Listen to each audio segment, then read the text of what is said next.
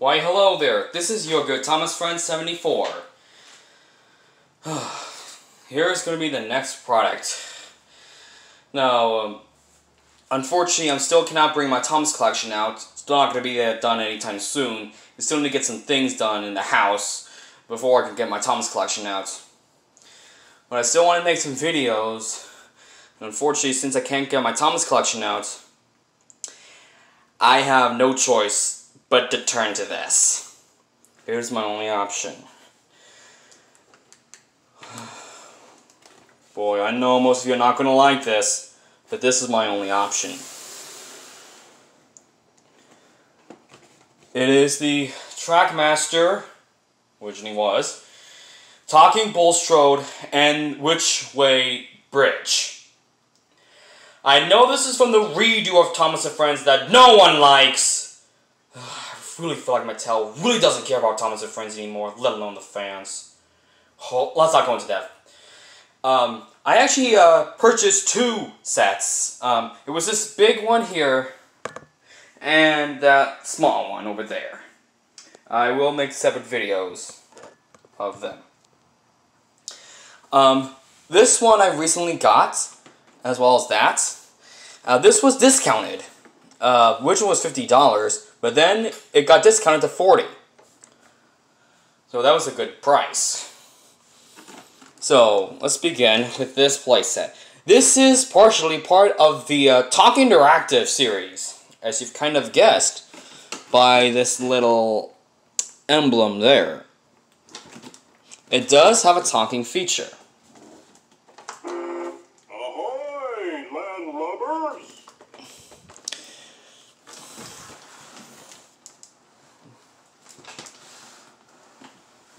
And there's the big playset where this is going to be assembled like.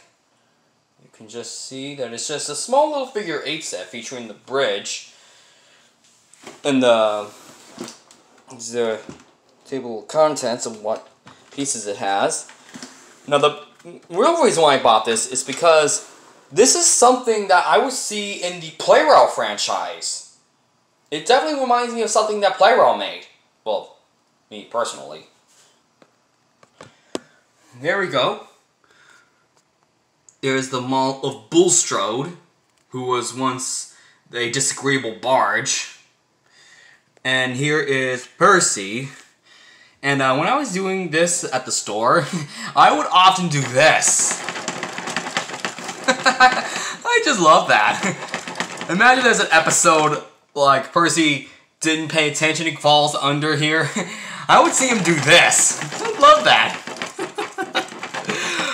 Oh, this is just so amusing for me to do. Okay, I'm done now.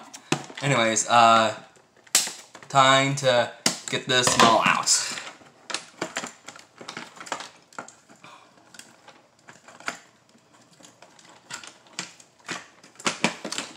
Some more at the back.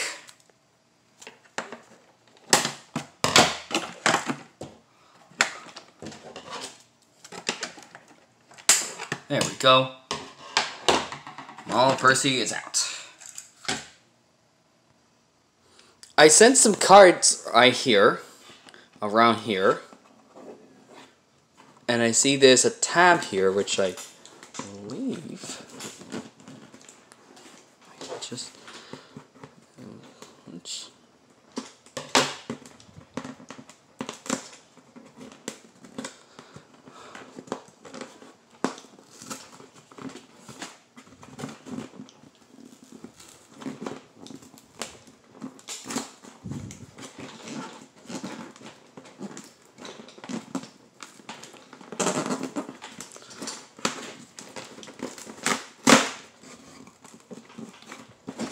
see the instructions.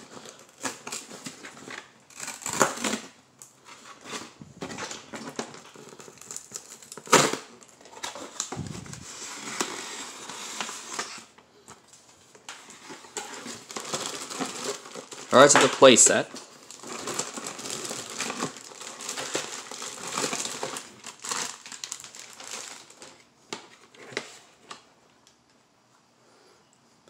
Okay, so There are also these zip ties which hold the bridge in place. So those must come out as well. And on this side too, there is another.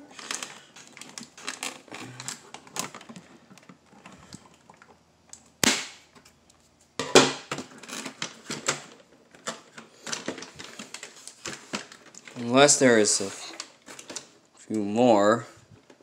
Ah, there is also this on the inside as well.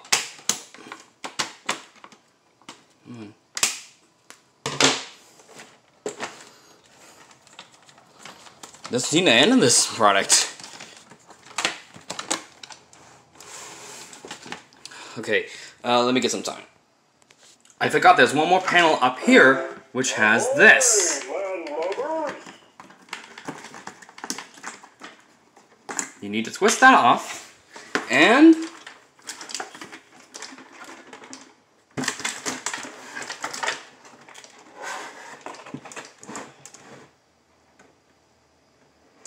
I think,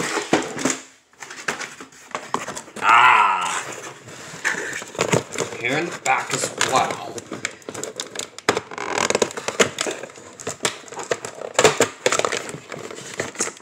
One more here.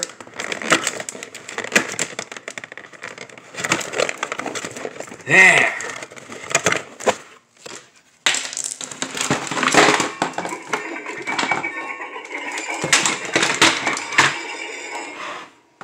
So long.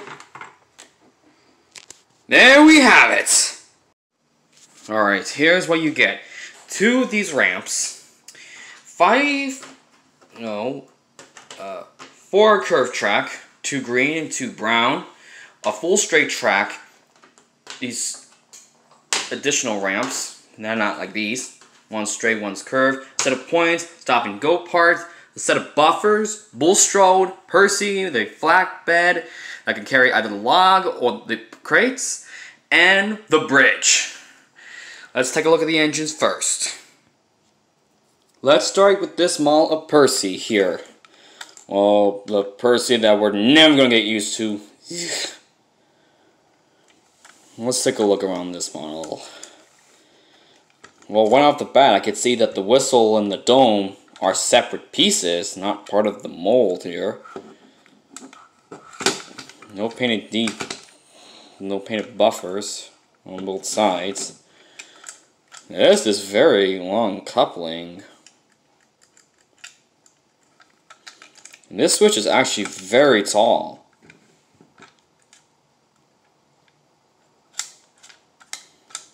It sounds like that. There's some unusual detailing on this model. This is like water, and see the fish going, one's hopping out.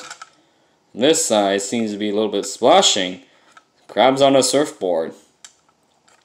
But the one thing about this model is that the face has been altered. Noticing that the only thing that is on the face that is molded is the nose.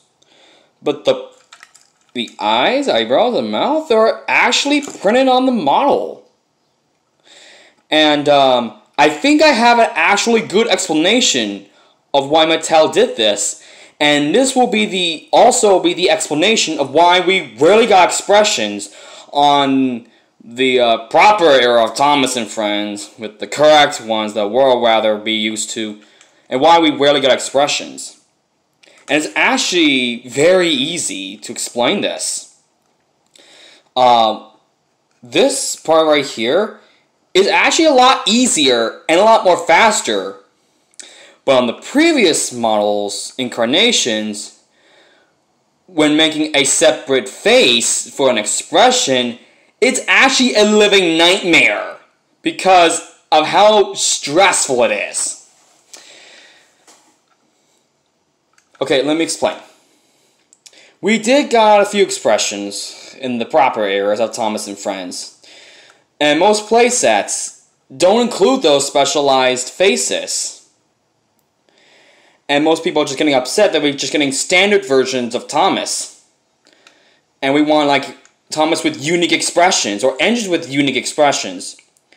Well, the reason why they never did that, we always get standard smiling faces, is mainly because of how stressful it is to make a separate face of an expression.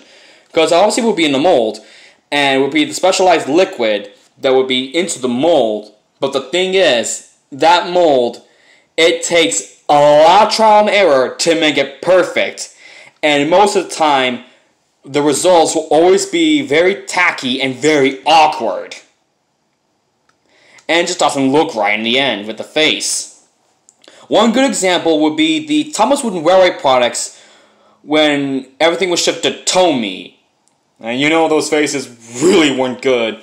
But that is just a tad. But that would be a good explanation and a little example of why it is very frustrating to make separate molded faces with unique expressions without making it look so awkward. It's just very hard, very time consuming, and you know that time is money. They often don't have the time to keep making the mold perfect, and thus they just don't do it. It's just too much risk.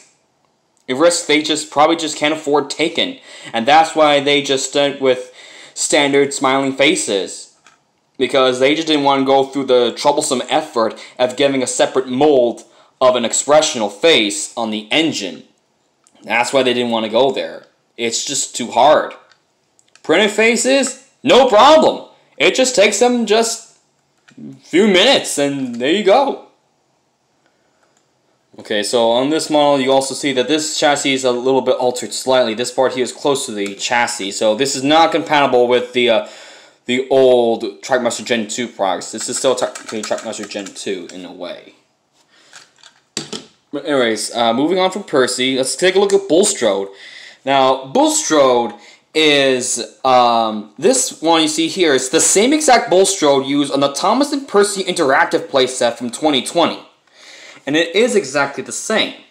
And there is the face of Bulstrode. Like I said, only the on this one, it's only everything else is printed, but just the nose is molded on. It has this big cargo area here where you can store the loads. And there's the bottom side of it. It would have been better if it had a lot more details printed on the model. But this model of Bulstrode can fit either the wood or the crates. Obviously. And those actually have holes at the bottom of these because they are going into this flatbed here, which has a specialized hole there where you can fit in the crates or the locks. And this one here has the wheels all smooth, no teethy wheels. That's why I call them teethy wheels. That probably doesn't work. But this one is a very fast, smooth running flatbed. Okay, I also want to take a look at this stop and go track because this one is vastly different. Now, this one here, I flipped the switch here for the engine to stop. But this part here, you see, is a little bit risen up and the engine stopped here. Well, this is mainly for the talking interactive engines, because they actually have triggers on the bottom, kind of like the turbo engines, Thomas Percy and Diesel. I have a Turbo Percy. Well, it's exactly the same, but this one works with the talking engines. I don't have any. I would like to own some, but this switch is actually a lot bigger. And in fact, it's actually so big enough, I was able to do something like this, kind of like in real life. Very nice. And it says here to go, see both arrows, and this one is obviously means stop. And these parts here allows it to fit into some accessories, like some buildings and a sign, which they often do. So I got that going. Now we get into my favorite part, the bridge, which is the typical drawbridge. Let's first start off with the bottom part here. Now, the bottom part here is a track that actually moves, which is actually a good idea. So you could have the train going like this, the train going like this, or just go straight. That's actually a very good idea. And because the bridge actually has this lever here, which you can raise by pulling it down, that sign goes up. I really love that. It's attention to detail, but the stickers unfortunately keep coming off the product here. You can see here, I think all things just keep coming off. These stickers are pretty non-good quality, I'm afraid. You can lower the bridge by pressing it upwards. Now, this right here is a door with it houses 2 AA batteries, like that. And I also want to show this. That is actually a switch inside the product here. And that switch is not to turn off the product, but it's the Try Me. And that has been held in by one of these.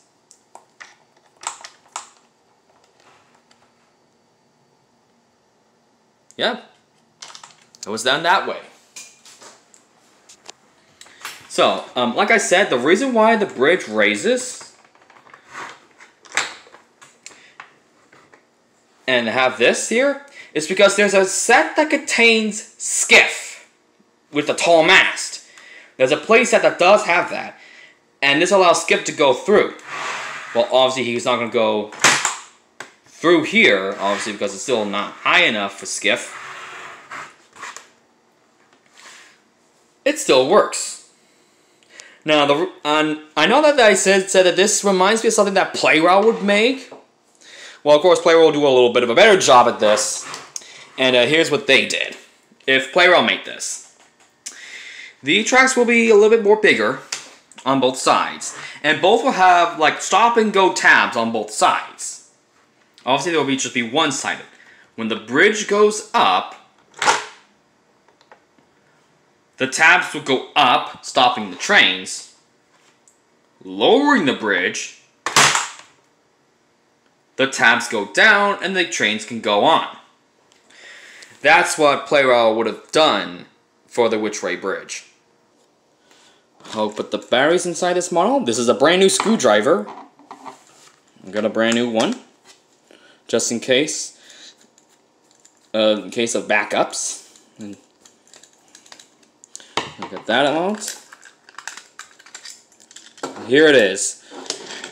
This is the upgraded, well, not technically upgraded. It's reworked drive units for the All Engines Go versions of Thomas characters. There's his long switch, so this may not work with the original ones, and obviously won't because this is so small. So of course it's not compatible, and there's the big coupling.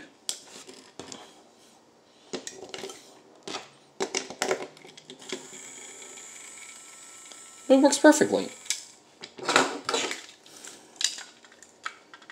Oh, by the way, that's for the dome and whistle. It's just held in by that screw.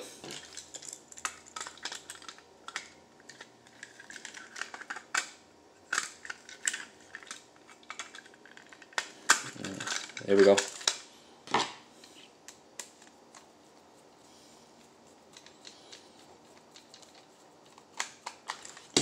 Alright, now I'll assemble the layout. Like I said, it's just a small figure 8. This does make some sounds. Raising the bridge. And lowering it. All engines go! You can make sounds by pressing this button. This old barge is happy to help. Ahoy, landlubbers! Bridge is down. So let's set this model of Percy on the go to the bridge.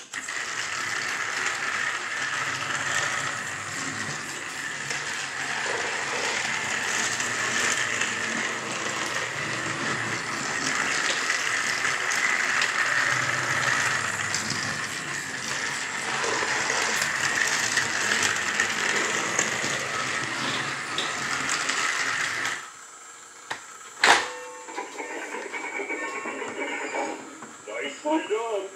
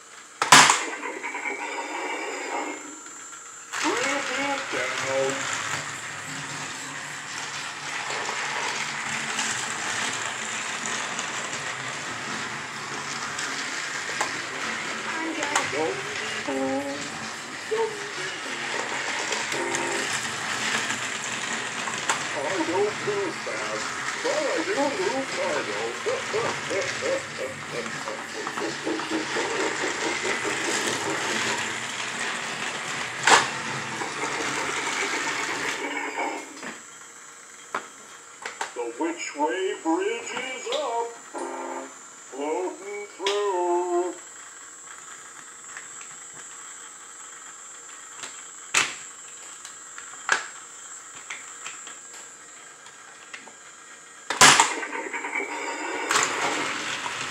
Ahoy, landlubber!